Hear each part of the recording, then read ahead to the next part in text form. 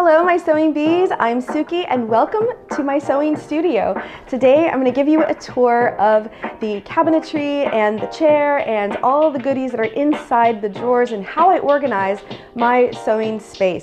So come on.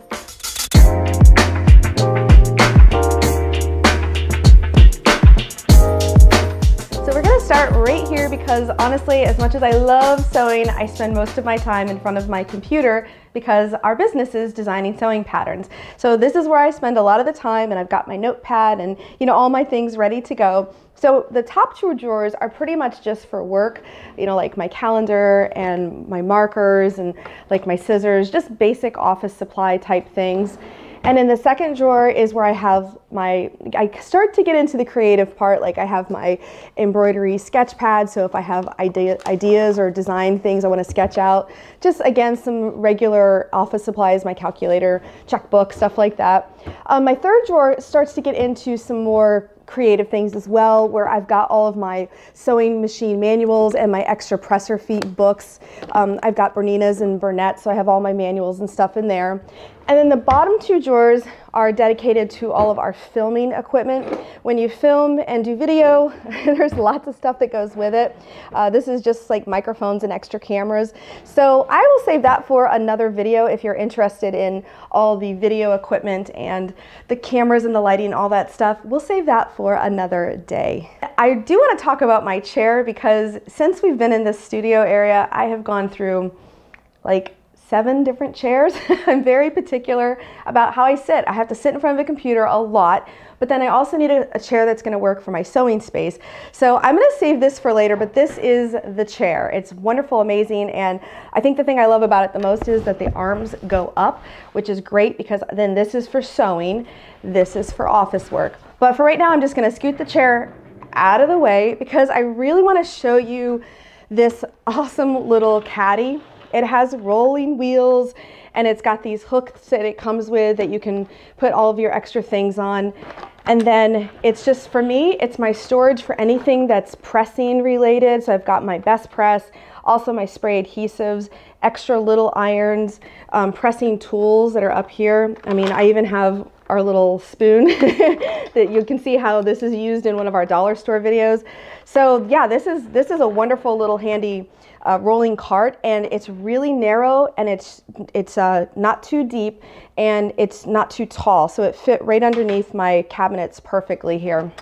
And while I'm down here too, I will just mention that we did a lot of research on cabinets and tables, and because I need something that is good for computer work and filming and sewing, this ended up being a really great solution for us. This is from IKEA. This is one of their tabletops, and then the 2 end pieces for the drawers were great. I will say though that it's supposed to have a leg underneath, but it took, I don't know, like 2 months before the leg was available, and in that time the table did sink a little. So if I had to do it again, I probably wouldn't have put everything up until I had that center leg. So for me though, it's great. It works fine, but if I had to do it again, I would probably just have maybe thought about what it's gonna look like when it's all done. The reason I didn't want the leg underneath here though is because I wanted the space so I could go from my computer. Maybe I have a serger set up here and I can just kind of go back and forth and do it like that. Anyways, now let's look into the drawers over here. Okay, so now let's go into this one set of drawers. This is definitely where I keep all my primary sewing notions. So let's start from the bottom to the top. And at the bottom, I keep all of my tube turning things, like of course the easy point and turner, we have those in here. There's extra point turners, like traditional point turners like this. This is kind of where all my extra notions live if I have duplicates, extra wonder clips, and just kind of like all kinds of little extra turning things. The next drawer is where all of my sewing patterns live, my garment patterns. I don't do a lot of garment sewing anymore. I don't have the time for it, but as I do, this is where all my patterns live. I used to have probably all these drawers could have been filled up with garment patterns, but our hobbies change over the years. However, I will say that I'm really excited about the golden rule, the literal system for making garments. We actually did a video showing this system where the whole concept is you take 2 measurements from your body and then you can make an entire garment following these little tiny miniature patterns.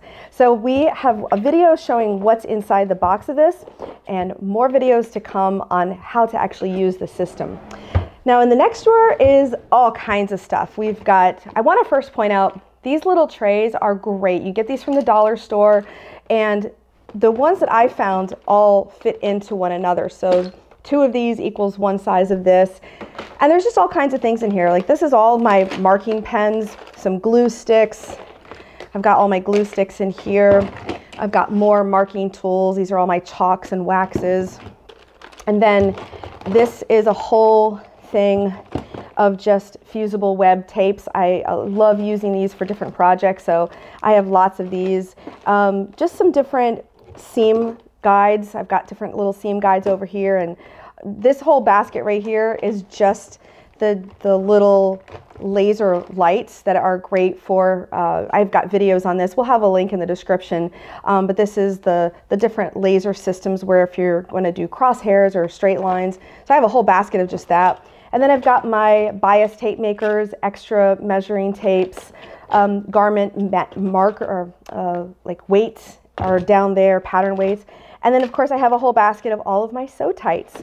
So this is a very, very useful drawer. This drawer probably gets definitely the second most use, and this is all my needles. I love having lots of needles in stock. This is the little my pad that keeps all my needles that are in my machines organized. And then just throughout this whole drawer are just different packs of needles. Some of these back here are my older needles that I just, I collect needles. I get them and I collect them. And then I've got a whole bunch of stuff here that's for my hand sewing. So I've got different thread waxes and hand sewing tools, and then all my hand sewing needles. So this is my needle drawer. And then this drawer is definitely the most go-to drawer for me. I got all my Wonder Clips here. I got all my fray checks and seam sealants, my tape, because I use clear tape a lot. Different pins, straight pins. This is a little bag that I got when I was in an airport years and years ago, and I just literally keep safety pins in there. And back here is just more pins. I've got, applique pins and T-pins. Lots and lots of pins. So that's what's inside this drawer. So I get asked all the time, where do I store my sewing machines? Because I have a lot of machines. I work with companies and I have some machines that are on loan, and then I own certain machines. So I remember telling my husband when we were laying this all out, I was like, Bear, I want to have all my machines out. I want a machine here and here and here. And he just kept reminding me that that's just, you're not going to have any place to actually get any work done and cutting and whatever. So I fought it, but then finally I gave in and I said, okay, what do you have in mind? So we went to IKEA and he found this shelving system that is fantastic. I love how it's open. So it's really pretty. You can see the machines that are on display, and yet it's easy to get them in and out. So I'm going to step back and show you what they all are for. At the top is my Burnett 4-thread serger, the B64, and then the second one is my Burnett, it's a cover stitch machine, the B42. The third one is my Bernina L460, which is a 4-thread serger. And then the next one is actually an embroidery machine that does embroidery and sewing. It's a Burnett B79, and I probably use that one and the Bernina just above it out of this whole rack. I use those the most, so that's kind of why they're positioned where they are. And then the bottom shelf is my Bernina 790 Plus, which is my big boy embroidery machine that does the largest embroidery hoop I have. So that's where I store all of my machines when they're not in use, and it is a wonderful small footprint to keep everything nice and clean and organized and out of the way. Okay, so now all my machines are stored over in that direction, but I just wanted to briefly touch on the place where I keep my sewing machine set up the most of the time. The machine that I use probably 90% of the time is this little Burnett B37. It's just a good basic sewing machine. I really, really love it. It's lightweight, so I'm able to move it around the sewing room as needed. This is another Flexi Spot table, but I really wanted to talk about this right here because for those of you that have small spaces and not a lot of power outlet options, this is a really good option. It's basically just a power strip that my husband double-sided sticky taped to the bottom of the table, and there is a couple of USB ports as well. This has been a lifesaver, and because I only have 2 power plugs over on this side of the room, and I really love it, and I wanted to show you all that is a good idea to something to have for a small sewing space. And then I also have my little ironing station. I use this in probably 90% of my videos when I'm making videos on projects. It's an Aliso. It's a little tiny portable, very powerful iron. And then the little quilter's cotton press that I use. So I actually use this all the time. And then to go along with all of my machines that I have on that side of the room, of course I have two of them that are embroidery machines. And I actually just store the embroidery units over here in the corner. So when we were designing and laying out the room, we actually did keep in mind that we needed a place for those embroidery units. And I have to share with you one of my prized possessions in my sewing studio, which is actually today's sponsor, is FlexiSpot. My FlexiSpot tables are amazing. I love them for so many reasons. I can sew, I can embroider, I can cut, I can go from sitting to standing in split seconds. It's amazing. So let me show you my big FlexiSpot so that I can kind of give you an idea of what exactly they do. This one I love the most because of its size. It's really wide, it's wide, it's deep. The height can go really low to really high. I usually keep it set so that it's the same height as my IKEA tables over here, but you do have multiple settings depending on which model you get. And this one here, I can go, like I said, really, really high, really low. The reason I like this one in particular is because is the lowest it would go, and I actually have it set for the memory number 1. So I'm just going to press number 1, and you can see how fast and quiet, very, very quiet. Now when I'm sitting in a chair, I can lean right up underneath here, and it's the perfect height for me to do sewing. Now if I'm cutting, I would definitely want it higher. So my cutting setting I haven't done yet, so I'm going to go ahead and get it to where I like for it to be for cutting, which typically should be where your elbows are. That's kind of the general rule, that you should have it cut where your elbows are straight, or like, horizontal, I guess. And so let's just say it's 33.5. I would just hit the memory, and 3.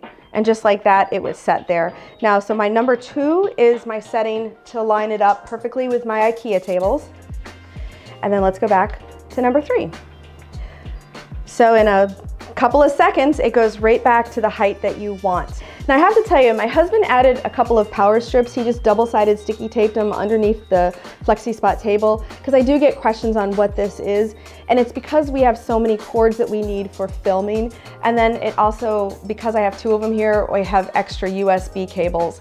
But I'm able to have everything I need all in one place, and I don't have to look for any extra power cords. It's such a lifesaver.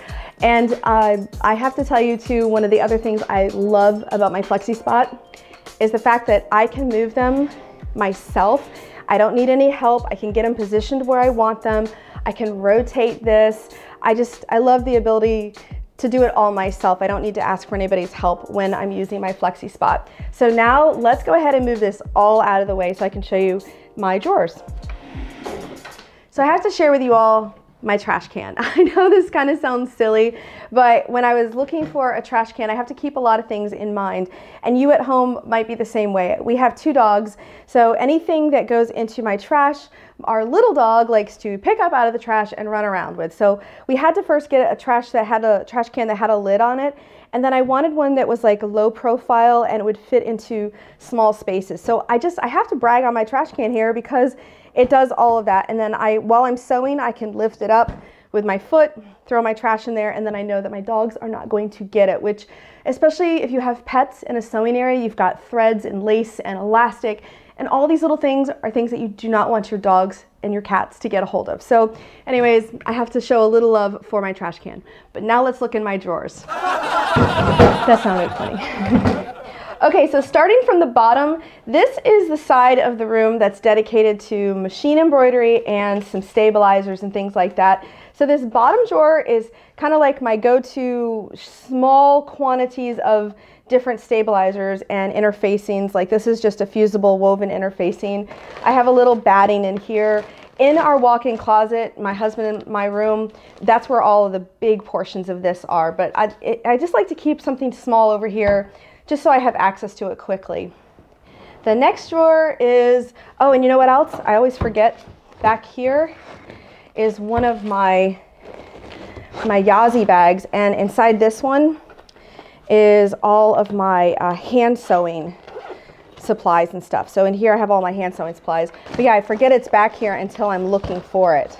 But it fits in there real nice. So yeah, forgot about that. Okay, so the next drawer has all of my go-to embroidery stabilizers, things that I'm going to need at really quick. I don't have to dig through tubs that are in our closet in the bedroom. But yeah, that's where I keep all my primary stabilizers. And the next drawer is all of my presser feet from my Bernette machines. Because my Bernette and my Bernina have different presser feet, that's why I keep them all separate. So I've got all my presser feet here, and all the bobbins are also different. So I keep all my bobbins for the Bernette in here, and then also all of the little, well, yeah, this actually is Bernina, but I keep my Bernina serger presser feet in here, and then all of my Bernette serger presser feet. So that's where all those are stored, and then some extra bobbins. And then this would be my Bernina drawer exclusively for presser feet and for bobbins. The presser feet for Bernina are, they're really nice quality. I do keep them in these little containers. I have instructions that came with them because I did buy a lot of feet used. Most of them I have the instructions though, but I keep the foot and the little booklet for instructions inside. And it seems to fit all of them except for the larger feet like a ruffler, the gathering feet. So I keep all that in there. And then my top drawer is another little kind of go-to notions. This is my hexagon scissor case. This is where I keep all my Sookie Sew scissors and just a little pin cushion. This is a little rope bowl that my friend Chris made me. So, and then in here is another Yazzie bag, and this is definitely my favorite, one of my favorite Yazzie bags because I have all my primary notions that I use, and so as I'm needing them, I can just take this whole bag out and put it wherever I need it for sewing for that day. So this is where I keep all those go-to notions. Okay, so now let's go over here.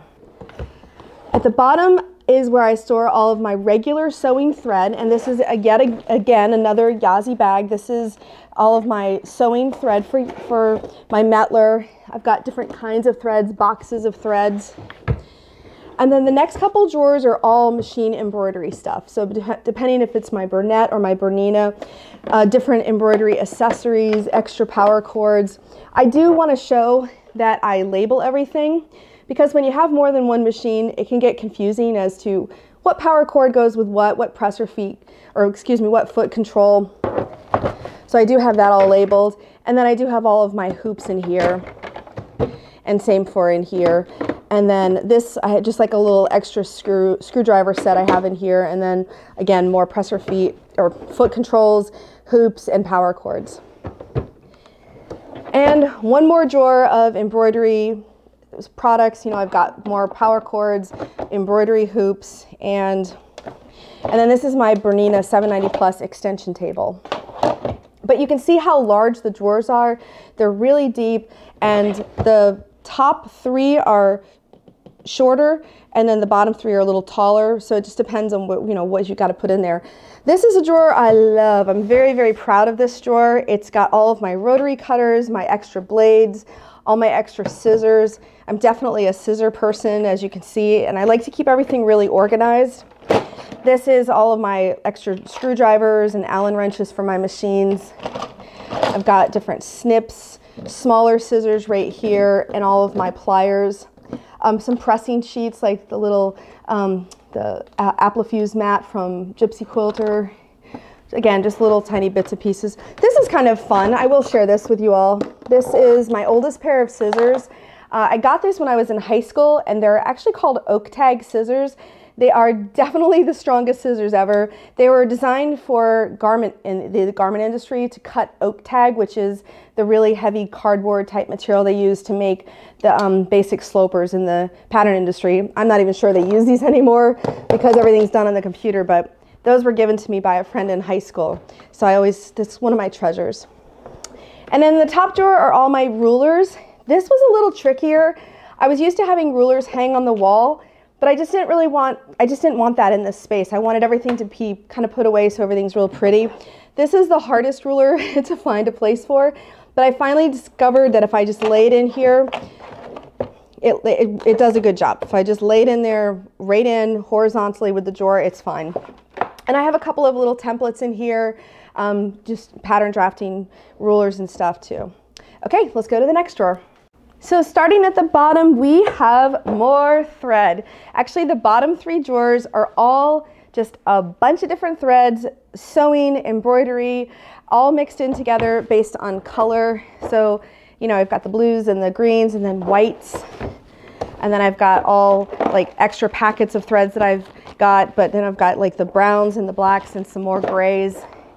And the next couple drawers though, this one is all machine embroidery. These are just threads that I use a lot, colors that are part of like collections that I use and things that I've done for Bernina that I have a lot of different spools for. This is my bobbin thread that I just kind of keep right here because when you're embroidering, your bobbin thread is always a lighter weight than your top threads.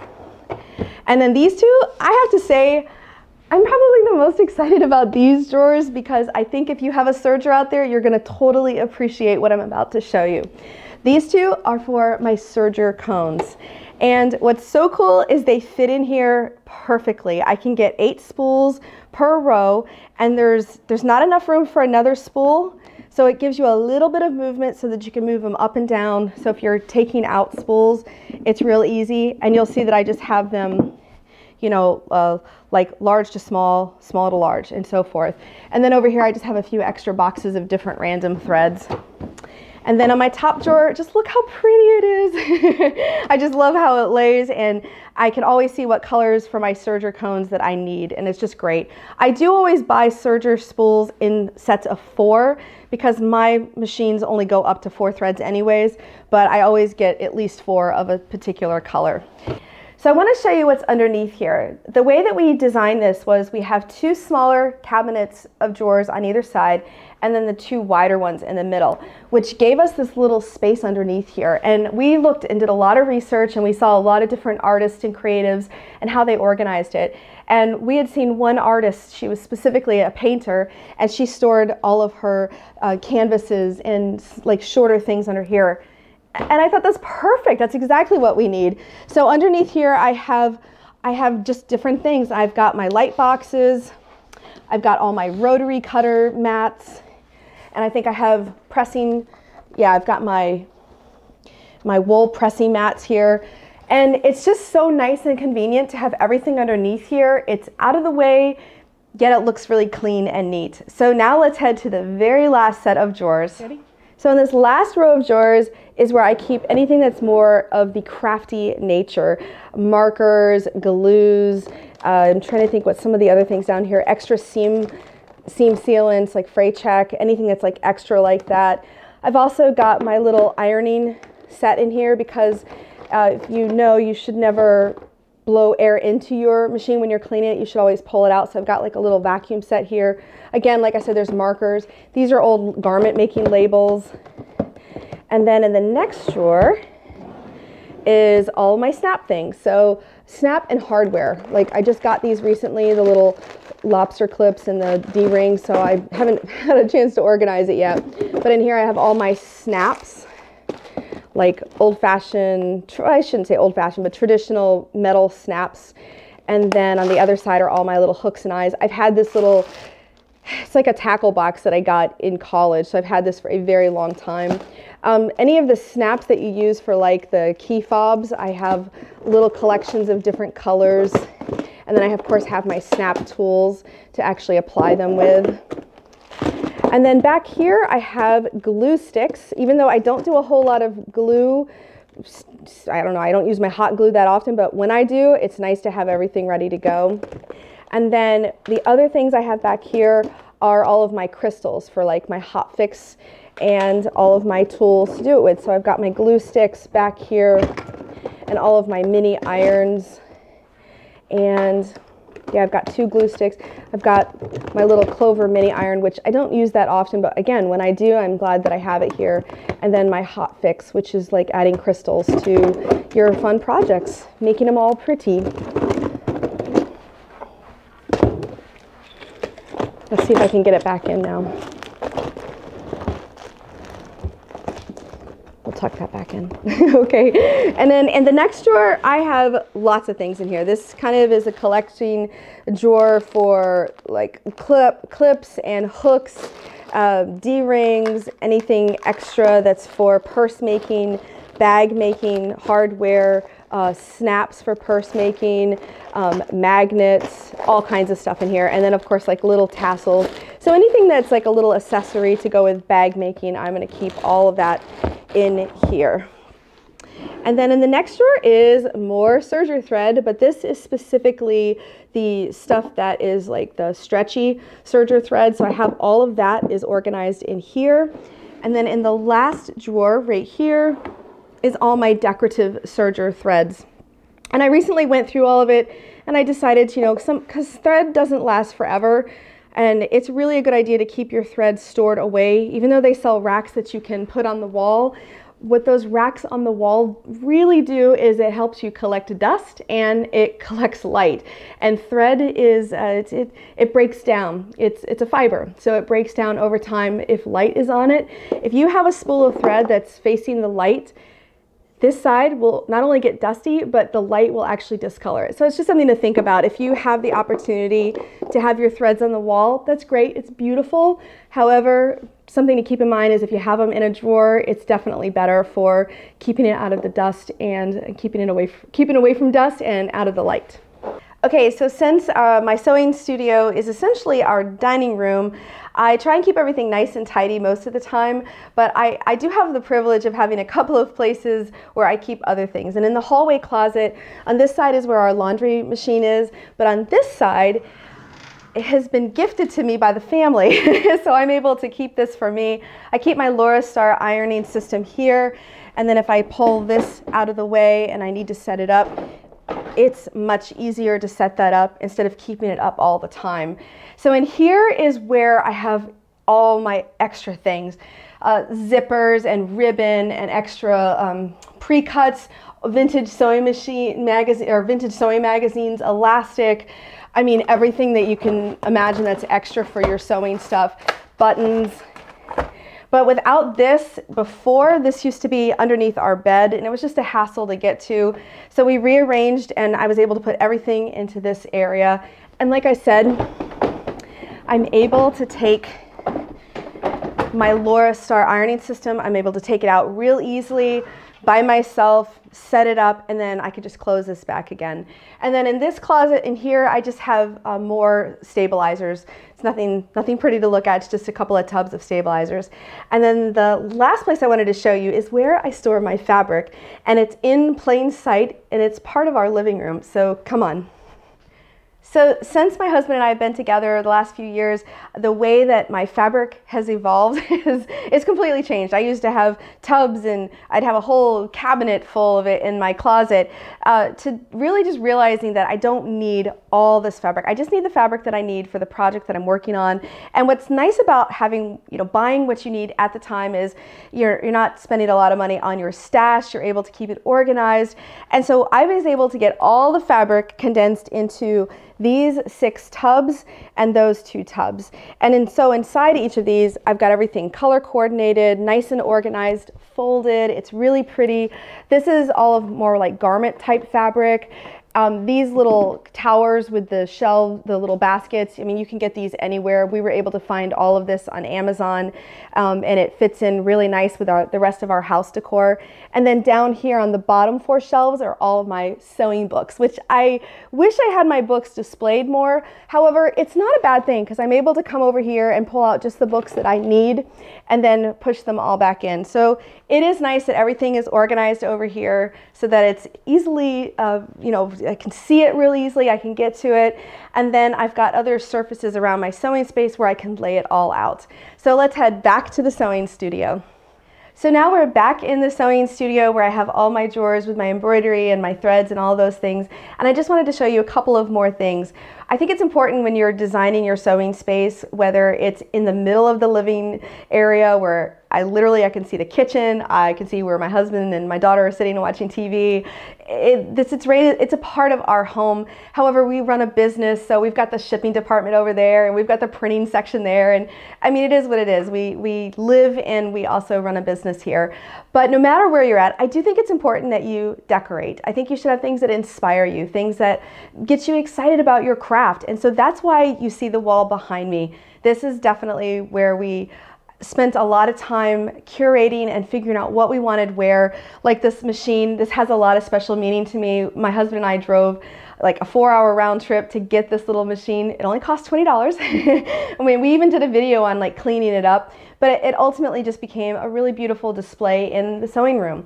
And then I've got this little machine here, which I ended up getting from a lady on Etsy from the Ukraine. So got vintage things, things that just have some sentimental meaning to me around, but I think it's important that you have that. Of course, we run a business and I do YouTube videos, so this is what you usually see my smiling face on for our weekly lives. But I think it represents me and our brand really good. But I really hope you enjoyed the studio tour, and if you did, be sure to give me a thumbs up. Make sure you subscribe to this channel if you like to see things like this and sewing tutorials and all kinds of fun things on Sewing Notions. And until I see you next time, I hope you have a creative day. Bye-bye.